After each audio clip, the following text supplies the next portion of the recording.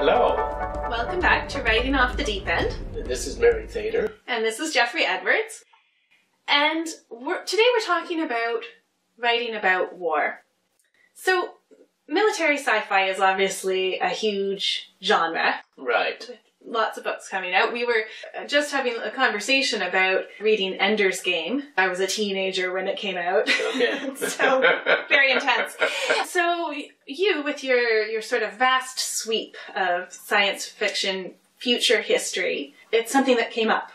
Yeah, it wasn't something I originally planned, although I should have known, because my science fiction saga is loosely based on Greek mythologies. Right. So it's kind of baked into the Trojan concept. War, Yeah. like it or not, sort of appeared along the way. I ended up having to write militaristic science fiction, which I don't know a lot about military life, although I now have friends who've had military lives, but in the earlier period when I started writing this, I didn't have a lot of background experience, so I had to do a lot of background research. For that. In this particular case, I was interested in training. I had a particular context dealing with a terrorist cell who had a kind of military training. And so I wanted to think through what training that would be involved. I looked into that issue.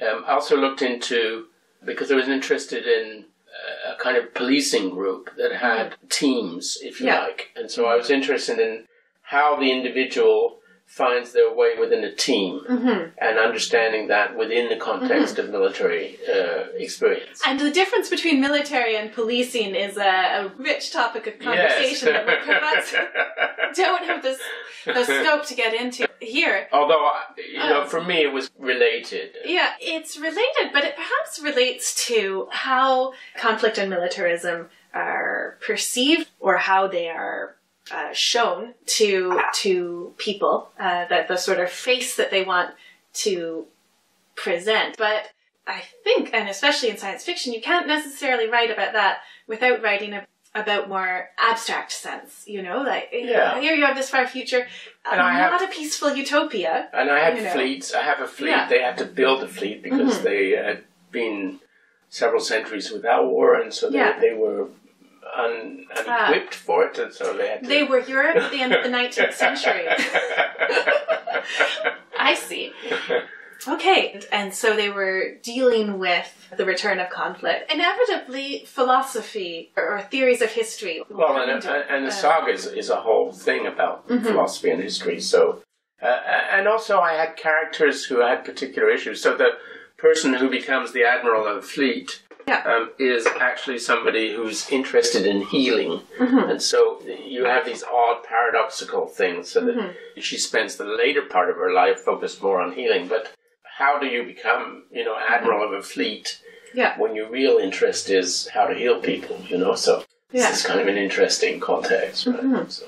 I think it's always been true, but we're increasingly aware that war is about technology. That technology changes how as humans we do war. Yeah, but in the science fiction you focus on that. But in the historical stories that I've done, it's less about technology and more about the people and the experiences. Okay, I want to focus on that too. But in your far future, do you imagine a transformation in war? I am. In a way, what the saga is about is the power of individuals to have massive effects on the world, but I mean, in my case, it's the galaxy, but it comes to the same thing. Because the technology becomes enabling for individuals to do things, and this is the world that we live in today. I mean, the whole sort of terrorism existence that we have today is because individuals have the power. A few individuals had the power to destroy the towers in New York by commandeering a plane.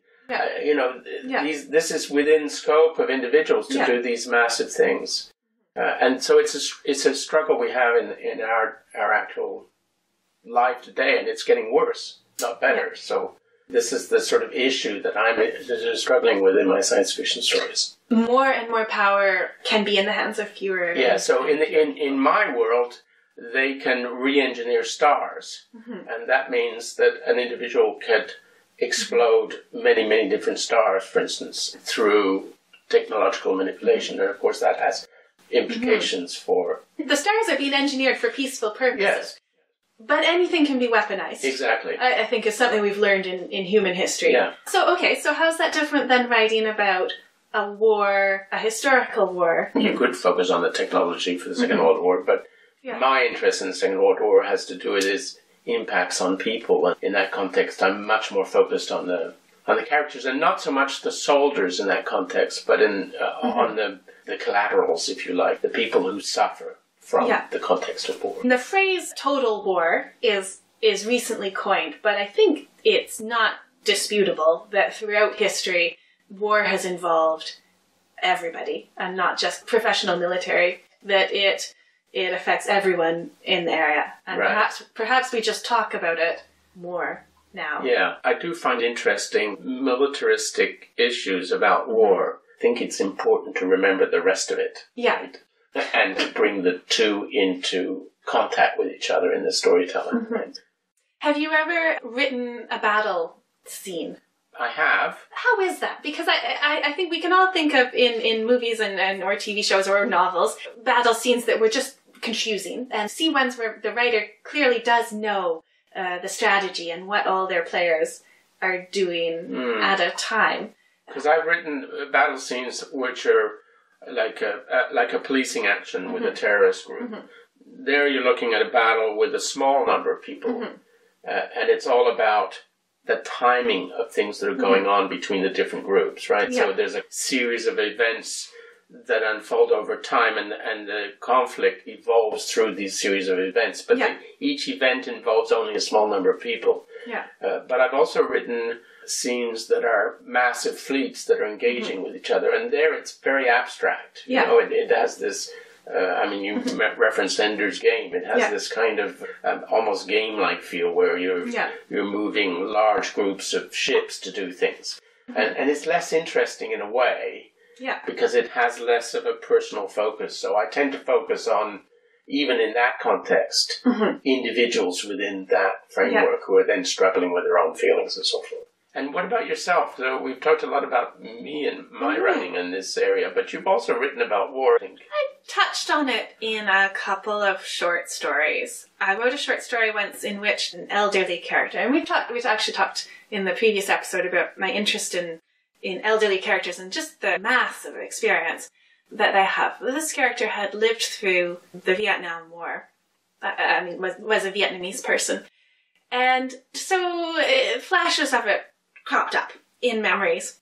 And she was dealing with a context where there was kind of an attack going on, right?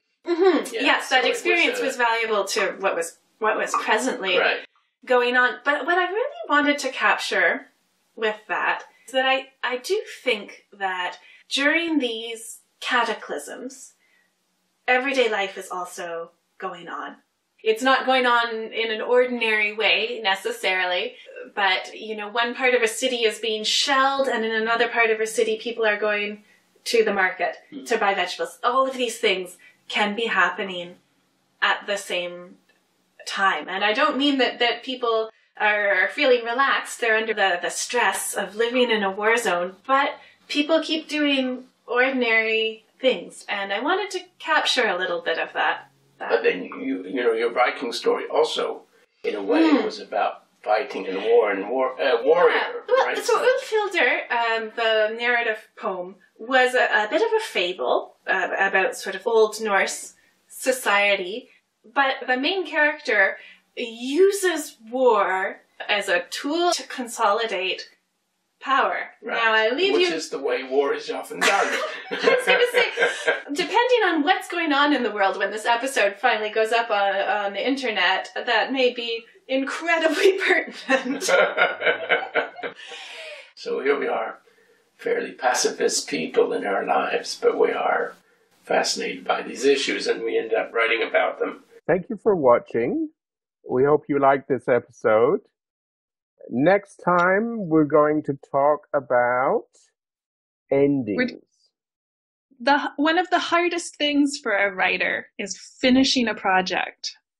Yeah, finishing the story and actually getting that project off your desk. If you like what you're watching, don't forget to subscribe to our video blog on YouTube by clicking on the subscribe button. We'll see you next time. Bye-bye.